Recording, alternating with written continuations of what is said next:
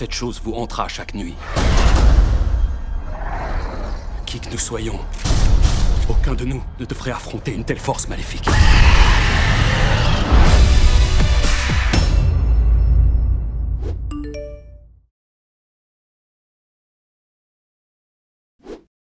I thought about the original movie, why it was so great, other than the ghosts and all the story of it, was because the four guys starring in it were the funniest guys out there at the time and the cast around them. So I thought, I gotta go to the funniest people I know and have the dream team of funny, and it's the funny ladies I work with.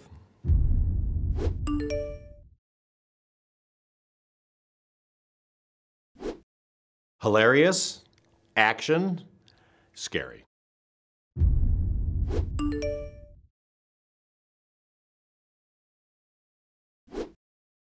I love working with Melissa. We have a very, very similar sense of humor. We also have a very similar sense of what we think is good and what we want to stay away from. We both like very realistic characters who can still be big and crazy, and we just laugh a lot. We laugh a lot.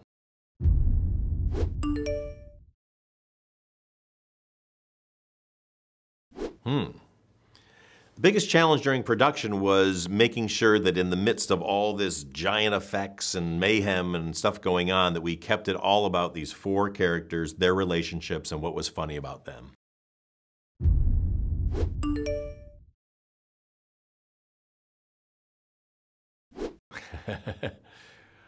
Let's see how this movie does first.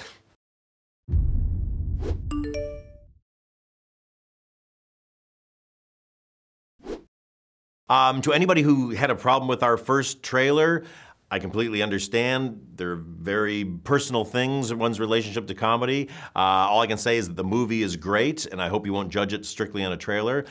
For anybody who has a sexist backlash to the casting of four women, that's your own problem. You gotta work that out.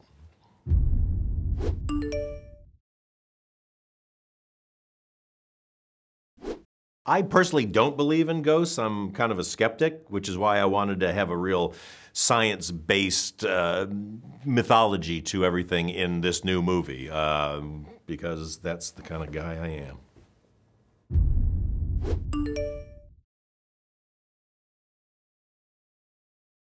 There's been so many great female characters throughout movie history, but I think my favorite one that I related to the most was Karen Allen's character in Raiders of the Lost Ark.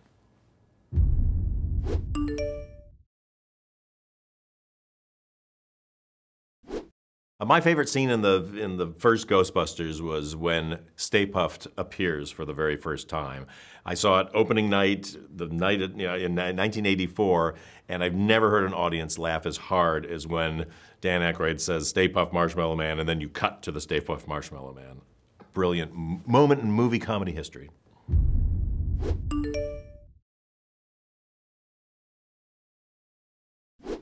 When I went to cast the movie, first Katie Dippold and I wanted to write the script and come up with these original characters that we were going to do, and then from there decided who we were going to cast. We had people in mind as we were writing. Like originally we actually thought Melissa would play the role that Leslie Jones is playing now, but I really wanted to make sure that we could have the characters right and then figure out who we're going to cast. And then I went into my long list of people who are great, and I picked these four ladies.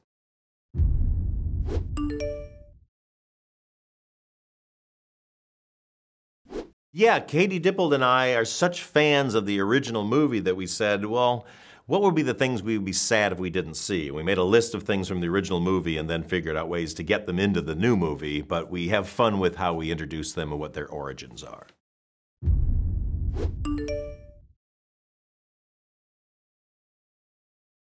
We had so much fun making this movie. When you have people this funny in front of the camera on the set with you, you just laugh the whole time. And my biggest job is to make sure that I capture their performance correctly and create an environment where they can be at their absolute funniest. And they were at their absolute funniest.